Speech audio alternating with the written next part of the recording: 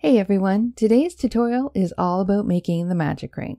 I will show you in a clear and slow manner how I form my magic rings for my crochet projects.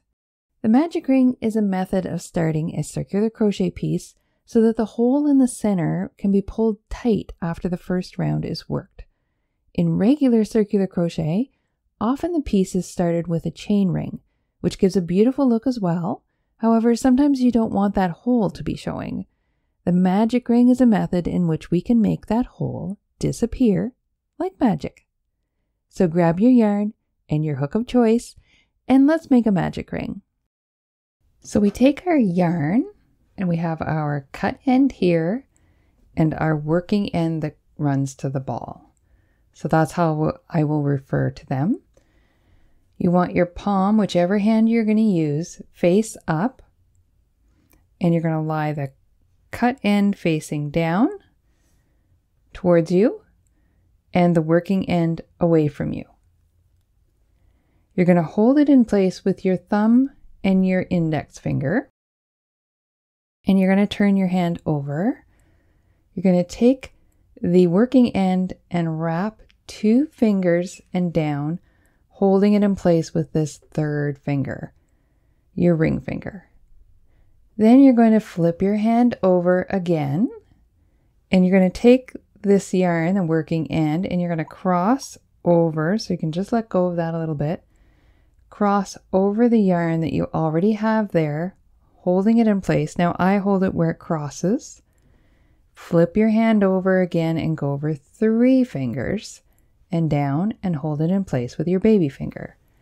So now we have the yarn in place, and see I can flip my hand and the yarn doesn't move around because it's being held in place by all the fingers and the thumb.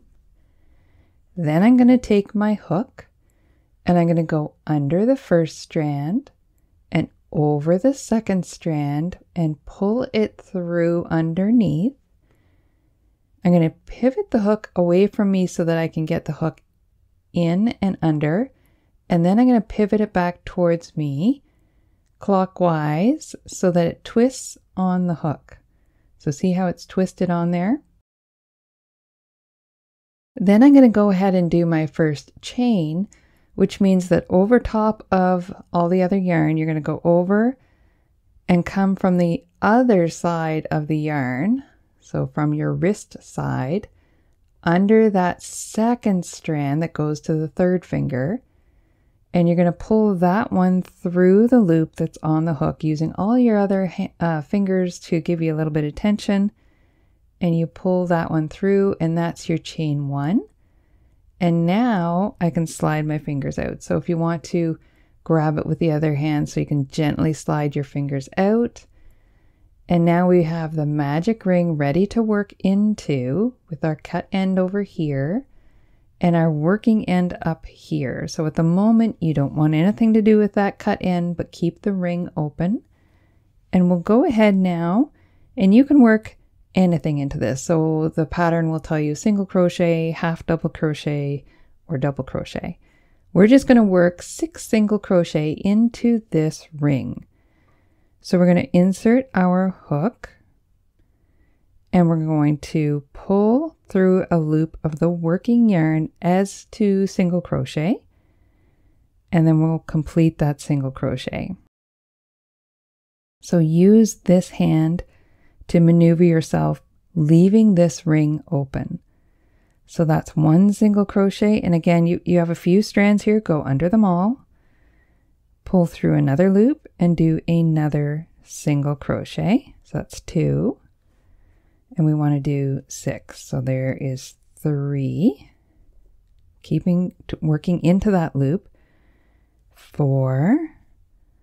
And again, this could be any number. The pattern that you're working with will tell you what to do. And I've got 1 more that I want to work here. So that's 6 single crochet into our magic ring. So when the pattern tells you work so many stitches of certain kind into magic ring, that's how you do it. Now we're going to let go of the working yarn and push that to the side. Pick up the cut end, and this is the one we're going to pull to cinch up the magic ring. Now, leaving my hook in that stitch because we're going to continue on with the work later, I will put my index finger and thumb right where that last stitch is to hold it secure, and then gently just pull on this end, and it will slowly cinch up your ring. And you don't want to pull too tight yet, just cinch it up there, and then take a look at it and kind of readjust it a little, and then cinch it up a little bit more. Now you want your thumb and index finger on the center hole, and you'll feel it tighten up. So see how it's nice and tight now? The ring completely pulled together. My cut end is here, my working end is here, and then you'll complete it however it tells you. Generally, you either slip stitch or, like I do, an invisible join, but we can just do a slip stitch. So I would go into that first stitch that I created, the single crochet, and I would just slip stitch to join my ring. And there you are. I'm ready for my next row. That counts as my foundation row, or even row 1, depending on how your pattern's written. And that is how you do a magic ring. Hopefully that helps you understand the magic ring better, and now you have choices, chain ring or magic ring, depending on the look you'd like to achieve. I hope you enjoyed today's tutorial. If you did, please give it a thumbs up and remember to subscribe to my channel so you catch all my tutorials as they are released. Have a great day and enjoy!